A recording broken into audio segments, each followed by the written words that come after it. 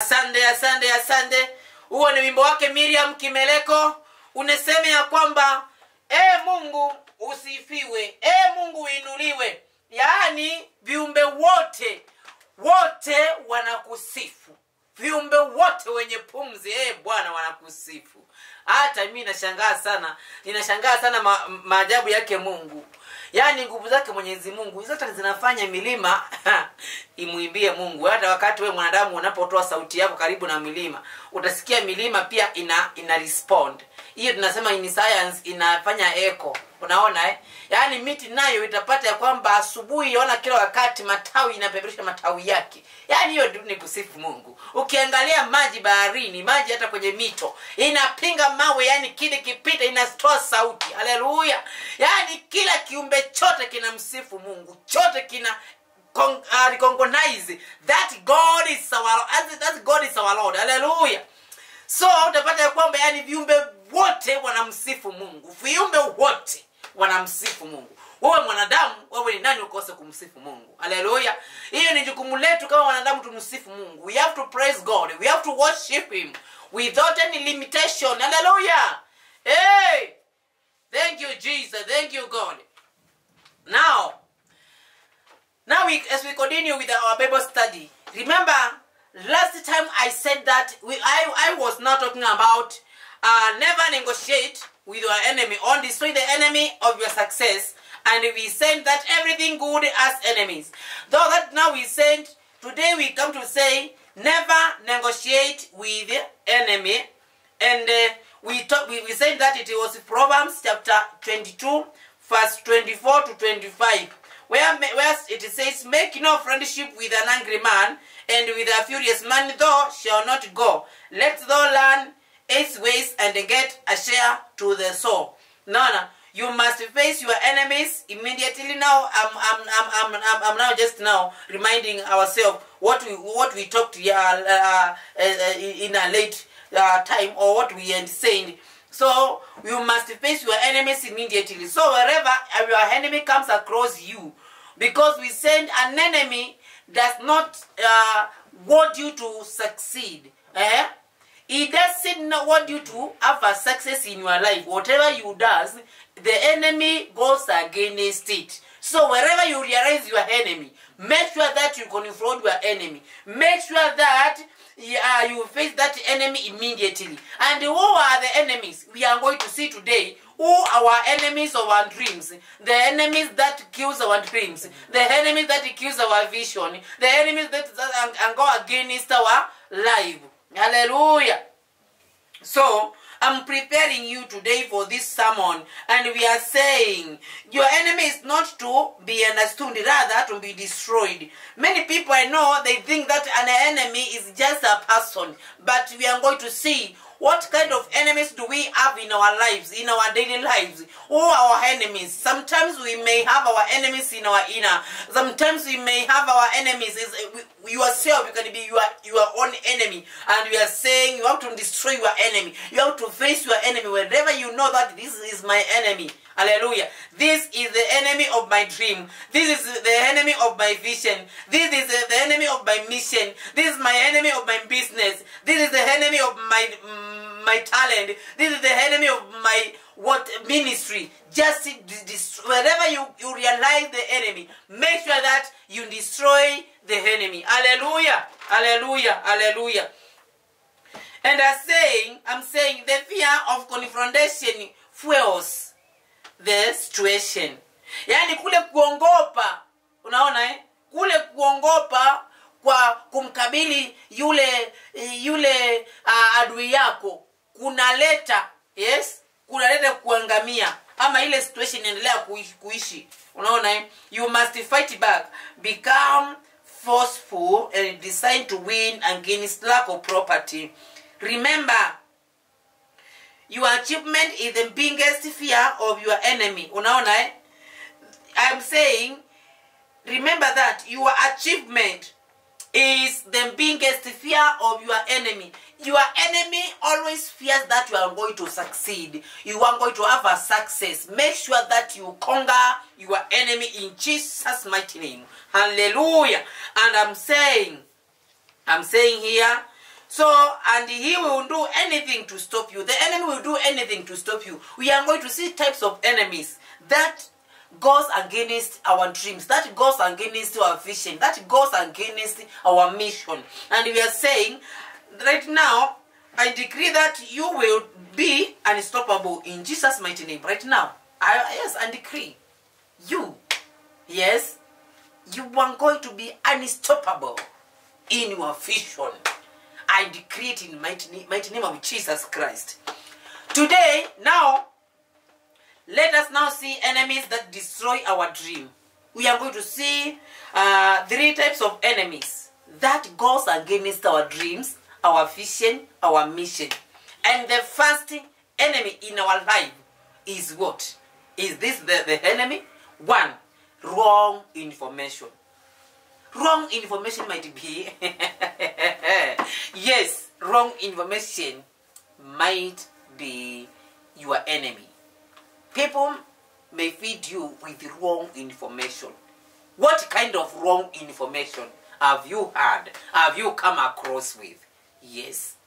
What kind of information here can be your enemy?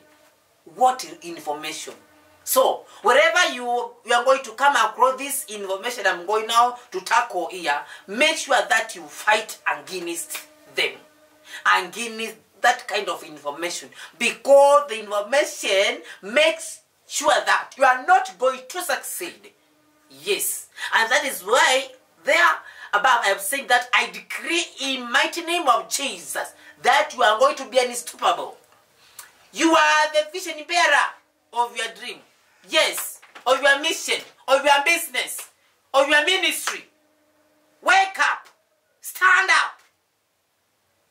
Call the name of Jesus. Walk with God. You are going to win. So, what kind of wrong information are we talking about here?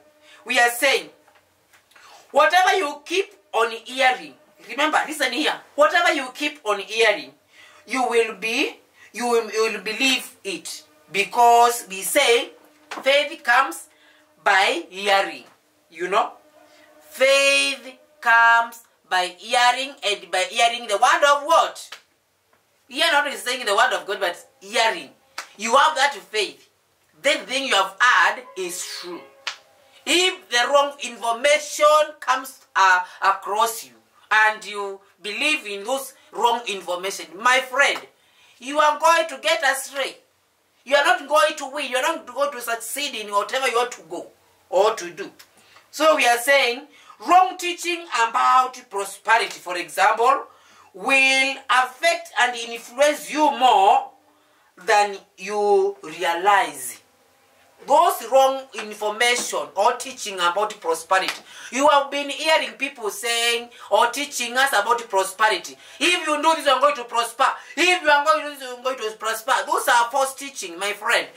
Prosperity comes when you work hard. Work hard and have faith, have determination. Hallelujah. And have a goal. What do you want to attain? What are in 5 years to come? What will you attaining? Are we together? Praise Jesus. Hallelujah. So we are saying, if this false teaching tells you now, if now you are going to sacrifice, you are going to become, you are going to prosper in your life. If you are going to do this, you are going to prosper in your life. No, my friend. Those are wrong information and they are your enemies. Remember, and those wrong information will not allow you to succeed. Bwana Yesu apewe sifa. That is why we are saying in Galatians, remember what Paul told Galatians. Yes? Told Galatians. So wrong information here, Paul or St. Paul equips them or he taught them, or he says they are like what? They are like witches. Yes? They are like witchcraft. Wrong information. That is where nawauliza wanangalatia. Nyinyi wangalatia nani waliwaroga? Nyinyi wangalatia nani aliwaroga? Good, nasema ya kwamba here wrong information are like witchcraft. So let us look at the Galatians chapter 3 verse 1. What Paul told Galatians, he told them, you Galatians, Oh Galatians, oh foolish Galatians, who has bewitched you, that you should not obey the truth. The Galatians refused to obey the truth of God, or the truth. You see, they started now following wrong information, wrong teachings. And that is what Paul is now asking them, who has bewitched you? You have started following wrong information, wrong teaching, you see. So, that is where I have said that wrong teachings are like witchcraft. And that is what St. Paul likens. He likens false teaching as witchcraft. When you listen to wrong teaching about money or wealth, you can never come out of the cover. Are we together? When you hear or you listen to the wrong teaching of money, about money and wealthy, my friend, you cannot come out of this cover. For example, you have heard about wash money, and you want to listen people telling this, giving you information about wash, or many other things there. So those information, and then when you believe them, my friend, you are not going to come out it. So others has told you, when you want to become rich, is not now worshipping idols or whatever, going to Kwamganga or wherever. Yes, my friend, that is not the truth. Mganga cannot give you wealth. Mganga cannot give you good things. Remember, when following Jesus could be the good thing. Those are the wrong information. Are we together? Erroneous teachings are poisonous. They are mixed with half-truths, and that's why today people have believed that Christians must suffer and stay poor life. You know? For example, many people have been teaching us that, you know, it is good to be poor. When you are poor, you're going to see the kingdom of God. Who told you that God is poor? Remember, Jesus died poor on cross so that we became what? Rich. We should not die poor because we are Christian. In fact, everything under the earth belongs to our Maker, belongs to God. And we were his heirs. So we have to inherit what belongs to our God. And I'm going to tell you this. When the devil attempted Job, you know, he did not increase wealth to Job. But what did he do? Yes, he asked permission from God to come and destroy Job's wealth, Job's children. So don't say that those who worship Satan, they have wealth. Never. In fact, devil is a destroyer. Devil is a thief. He steals what belongs to God's kingdom or to children of God. He steals from it. So don't say that Christians should die poor. Never. Or should suffer. Those are wrong information. And that is why we are saying many Christians today, they are dying poor and they are suffering, you know. And they were told that the riches of the world belong to the devil. And that when you get a lot of money, your relationship with God will be broken. But I have many poor people today who are not Christians. Who told you that being rich, you become a God what? You are a God enemy. Never. Those are wrong information. When the devil wanted to destroy Job, I have said that. Yes, he did not increase his wealth, but whereas he stopped his income. That is one kind of enemy we usually destroy. Destroy wrong information that are being fed on or in your ears. Never listen wrong information. The second enemy that you should destroy or should never negotiate with it, it is demonic friends. Who are demonic friends? Remember, in our life we come across so many friends. I know you have come across many friends. Many friends could be sent by demon itself. Unaona? So he comes and destroys your vision, your dream. So you say your friends will strengthen or weaken your dream. They will they are going to strengthen you or to weaken your vision, your dream. And we are saying Satan will always bring people. Remember here, listen here very carefully. Satan will bring people, you hear, to you who will never energize you. Hawatakutia nguvu.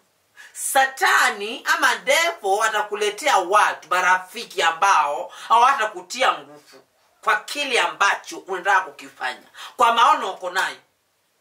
You know? But what he will do, they will always attack you. Those friends will always attack you. You must discern the people being used by devil to finish you. Naona watu watakuja karibu, marafiki watakuja karibu sana wakitumwa na shetani kumaliza maono yako, kumaliza kile ambacho unataka kutimiza ndoto zako. Naona? And that is Proverbs chapter 13:20 inasema, he that walks with wise men shall be wise. Always walk with wise men. Kana watu ambao wana maono, wenye hekima, wenye maarifa. These are demonic friends who are parasites to drain you in every way. These demonic friends will always compete with you. They will be miserable and angry when they see your dreams coming true. Those bandit friends, demonic friends, they will never be happy when they will see you succeeding in life. You know? They will always be angry about your success. They will doubt you and point every reason that can cause you to become a failure. Never trust wrong people who always step on your dreams.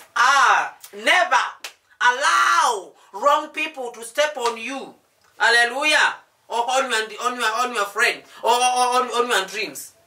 They will doubt you, that is I'm saying, and point every reason that can cause you to become a failure. Wanasema huyu hataweza, maneno mengi, alianza na hivi, akaenda kule, aliibia kabuni, alifanyia watu, akawaibia, aliingia kwa Illuminati, akafanya kile. Never allow those friends, my friend. Pull your socks. Put a lot of effort, whatever you are going to do. Chase your dream. Chase your vision. Make sure that your mission is fulfilled. Hallelujah. And we are saying, never trust wrong people. Always step on your dreams to discourage you from taking risks towards your goal. We are saying, many people, imagine, in fact, today, many people don't take a risk. They don't take a risk. They don't want to take a risk. And we are saying, the risk takers will always win. Or they will always become or fulfill their dream or their mission. You don't take a risk of saying, I want to go far, I want to do something. Taking risk is, for example, you want to go on the record. That the money already you have collected, go and put into the music industry. Or whatever case you want to do. Just go and put it there. In a few time or moment, they will be increased. But others don't. Wherever they have money, they want to put it in their pocket. And this money is not working. This money is not working. Put money somewhere so that it can work. Multiply. Multiply. Yes. So, take risk in whatever you do. And put God first. Never allow those demonic friends. And the last enemy that you should destroy and you should never negotiate with it, it is negative ones. What are these negative ones? Many people have been listening to negative ones. Instead of positive ones, they are listening negative ones from their friends or any person who surrounds him or her. Hallelujah. Your ones are anointed. That is Proverbs chapter 18:21. Your ones are anointed. So you should use your words wisely and carefully. Because your words, the ones from your mouth carries what? Yes, blessings. And also death. They carry life and death. Onana? You are saying death and life lies in the what? In the power of your tongue. They that love it shall eat the fruit therefore. Wale ambao wanapenda maneno ya ulimi wao wanakuja kupata matunda ya uhai. Your words can rush you towards success or failure. Your words can set a trap to finish you, yet they can as well deliver you from trouble. That is Proverbs 12:6. The mouth of upright shall deliver them. Hallelujah. So use your mouth wisely. Use your tongue wisely. Use your words wisely. Hallelujah. Because we are saying the words of your mouth will deliver you. Hallelujah. They will make you succeed in this life. That is why we are saying in Proverbs chapter what? In Proverbs chapter 18 verse 21, in your tongue there lies death and life. Use your words wisely. Your words create a way wherever there is a stumbling block. Your words create a way where there is a stumbling block. When you use your tongue wisely and your words wisely, you can stand in anywhere. And your words can allow you to be given, to be, what can I say? People can stand now worshiping you because of your words. Hallelujah. Can stand now worshiping you because of your words. Hallelujah. Make sure that you use your words carefully. Because in your tongue, that lies death and life. What can you stop advertising the mistakes you made in the past? Stop advertising the mistake you made in the past. So we are saying in the past, there is a lot of mistakes. So the mistakes that you did, stop advertising them. Those are the negative ones. Stop. Your doubts and fear always strengthens your enemies. Never discuss them. You are a giant killer, repairer, and restorer of lives. Talk it and leave it. Hallelujah. You may never taste success unless you change the way you talk. Are we together, my people? I repeat again. You may never taste success unless you change the way you talk. Use your mouth as your deliverer, your motivator, your weapon. When you use your words wisely, you will eat the fruits therefore. So, use your mouth wisely. Never allow these three enemies to lead you. Are we together? Bwana Yesu apewe sifa. And I repeat, the three enemies are wrong information, demonic friends, and negative ones. Hallelujah, hallelujah. Always destroy these three kind of enemies in your life. And my friend, you are going to succeed. Bwana Yesu apewe sifa. Kwa hivyo kwa leo, for today, I leave you with these, those ones, or destroy these three enemies. Wrong information, and demonic friends, and negative ones. Allow God to educate you, or just to guide you. Hallelujah. Bye-bye. Bye-bye. Thank you, Jesus.